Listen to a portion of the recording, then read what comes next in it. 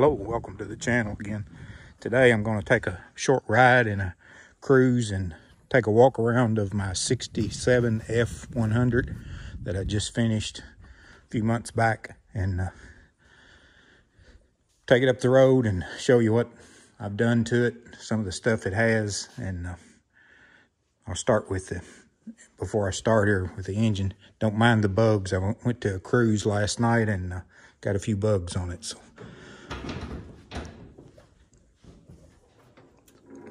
So under the hood, I have a 2014 Coyote with a 6-speed automatic. I made custom inner fenders for it. Used actually a paintable bed liner on them to paint them body color. Of course, I have power disc brakes, rack and pinion steering, has a Crown Vic front suspension under it, and I used a Volvo electric power steering pump. Has aluminum radiator, cooling fans with shroud. Done the same treatment underneath the hood with the paintable bed liner. This is the original 67 grill. It came anodized. I actually took oven cleaner and took the anodizing off of it and polished it. It actually turned out pretty good. It's not as good as probably the chrome grill would be, obviously, but it looks pretty good for aluminum. Put new body side moldings on it, new door handles. Put gray tint glass in the wings, the back glass, and the driver's and passengers' doors. Has American Racing wheels, 20s on the back, 18s on the front. Done the same treatment on the bed. It has paintable bed liner in it. Relocated the gas tank to the back. Has a Mustang 16-gallon gas tank sitting between the frame rails. Have LED tail lights and turn signals. And I put a custom steel roll pan on the back instead of the bumper. And of course, there's a side shot with the body side moldings. The exhaust on it is a 2.5-inch stainless. It has polished stainless mufflers, polished stainless pipes. Those tips on the outside there are off of a Corvette, or for a Corvette. I found those because they tuck up under there a little closer, and I put those on it. Put a new trim panel on the tailgate, new tailgate handles for a Bronco. That's why it comes stainless instead of Ford. New taillight surround pieces. On the inside, I have custom TMI seats, bucket seats. The seats were actually ordered. The dash pad was actually ordered also. That's TMI product. The headliner I done myself. Used the original headliner and just put some padding on it and covered it. Covered the trim pieces that surround the headliner. The center console I made myself. Has a 6-speed shifter out of a King Ranch Ford. Put the cup holders, that trim pieces out of a Lexus car around the cup holders. And just as a factory look option, I put the clock in. That was just a clock that I bought off of Amazon, a 12-volt DC clock. Billet steering wheel, chrome steering column, tilt wheel. Has Dakota digital gauges.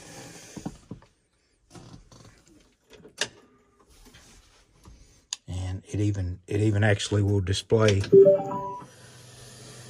the gears on it. I've changed these knobs and put billet knobs. This is the air conditioning heating knobs on this side. 67 was one of the few years that didn't have them in the center. It's kind of a one-off truck model cab. Of course, put a new windshield in it. The rear view mirror and bracket is for a Mustang. I found that online because it was chrome, and the original one was just a painted one, so I got that for that.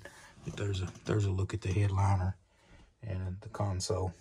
Of course, it has a Mustang gas pedal, Mustang brake cover on the brake pedal. Made custom kick panels on each side.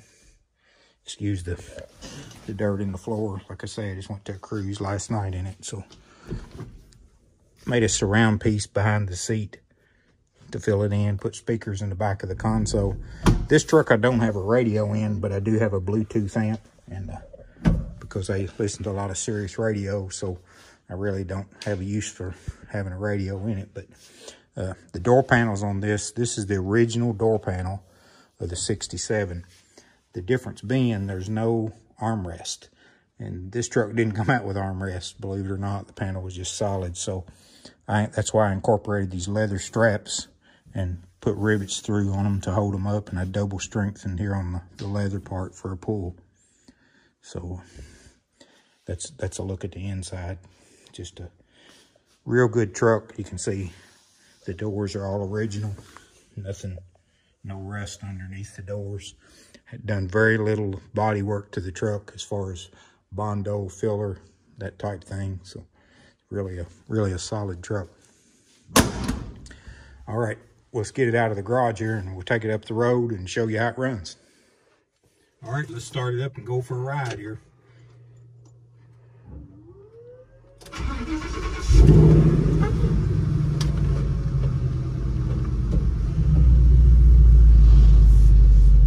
What I like about the Dakota Digital, it actually displays that I am in drive now. So if I put it in reverse neutral, it's a really nice setup. Obviously not cheap, but it's a really nice setup for aftermarket gauges.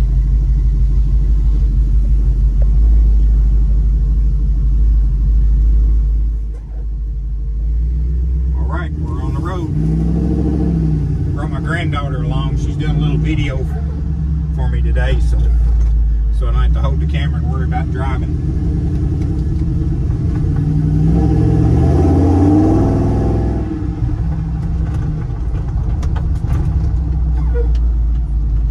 One thing I failed to mention, the truck has an independent rear suspension out of a Lincoln Mark 8, and really makes the truck ride good. It rides pretty much like a car. Sits on the road good also. As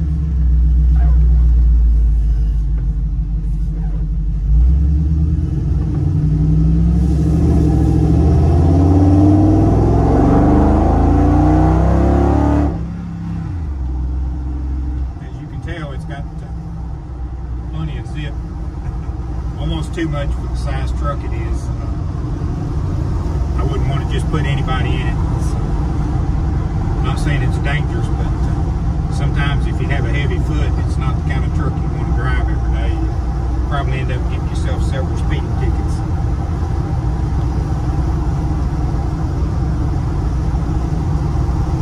Like I said earlier, the power steering on it uses a Volvo electric power steering pump on it, because Coyote, you can buy provisions, of course, for a power steering pump, as most of you guys know, but the electric pump was a good option for me, and I had plenty of room and was able to hide it away good and hide the lines, so it worked out real good.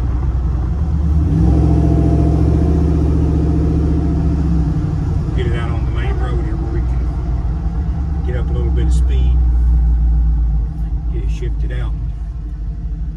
It is a 6-speed automatic, so it does have to shift 6 times, obviously. It takes a pretty good stretch of road because it is geared pretty high.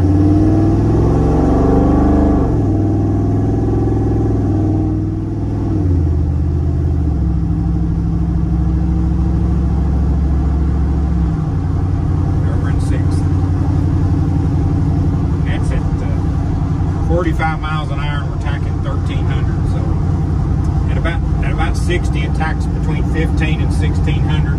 So it is geared pretty high, but with the 6-speed, it actually has so much getaway. It makes a real good cruiser. Dakota Digital also not only has a tack with a needle display here, but it also has, you can put a digital readout here on the tack display too, so which makes it a little easier to read and actually see for those of you that are interested in tacks. Used a vintage Air universal kit on it. It worked out real great. There still is a little bit hanging out under the dash, as you can see, but it's not bad at all. So it actually is pretty self-contained. It's one of the smaller systems. Of course, that gives me heat and air, which is nice. Actually had the heat on last night because coming back from the cruise, it was pretty chilly here in Kentucky. this truck to the Street Rod Nationals in Louisville, and I averaged about 20.5 miles to a gallon. So it's really economical as far as fuel economy, plus has a lot of power.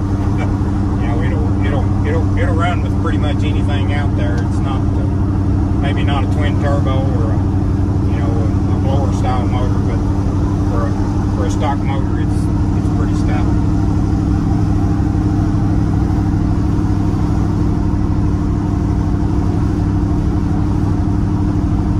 Disc brakes front and rear. Used a Corvette master cylinder, and the Corvette master cylinder I used doesn't require a proportioning valve for the brakes. And I don't know whether any of you guys have used any of them or not, but they come from Speedway Motorsports, and that's what they recommended. And put a smaller booster on it because I was able to get it away from the Coyote motor. As you know, the Coyote motor really fills up the inside of the truck's engine compartment, so you don't have a lot of extra space to put a lot of extra accessories around. So I smoothed the firewall and then cut out just an indention for the Coyote, or for the brake booster, and it sort of recesses back in the firewall just a little bit, and then put the Corvette master cylinder on that. Worked out real nice, got real good brakes on it. Pretty much lock up the wheels, I guess, if you had to stop the wheels.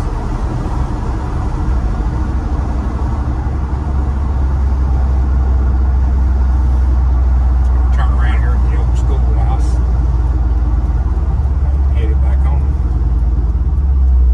Really like the truck. I have considered selling it, but every time I think about it, then I think, well, I don't know. And, you know, I'm one of those kind of guys that once I get something built, then I'm pretty much ready to start on something else, which I am right now, building a square body Chevy truck.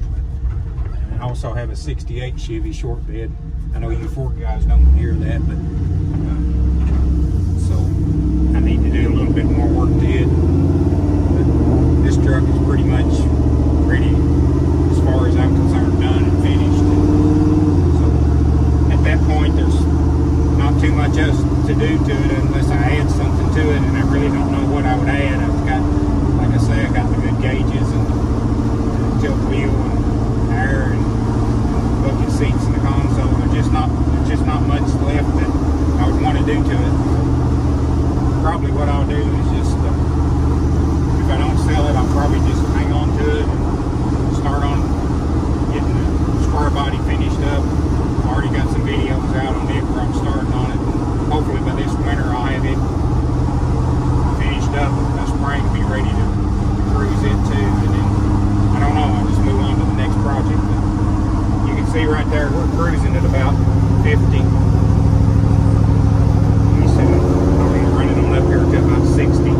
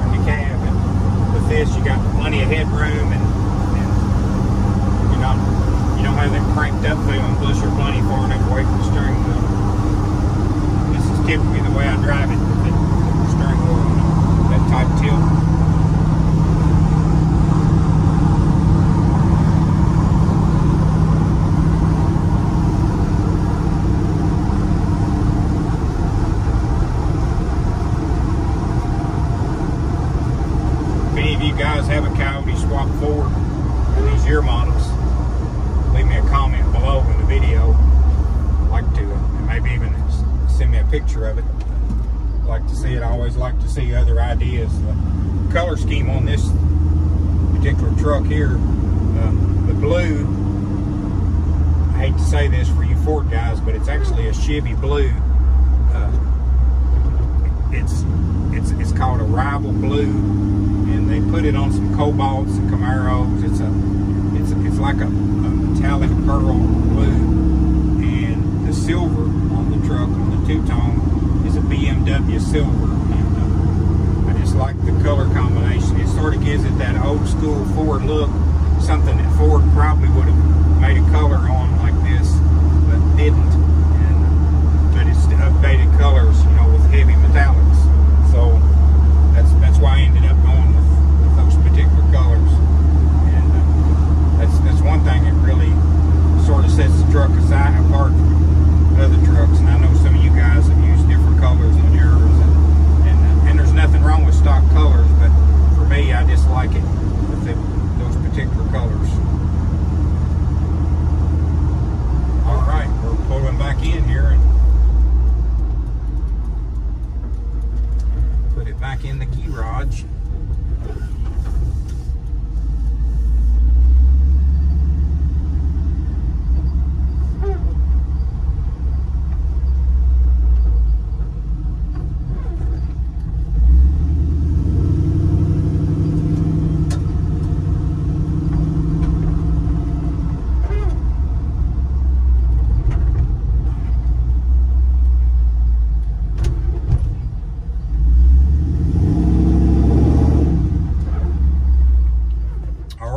We're back.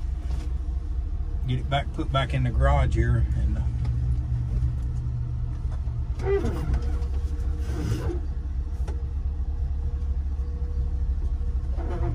thank you guys for watching. Please like, share, and subscribe, and don't forget to leave me comments if you have Coyote engine F100s. Thanks.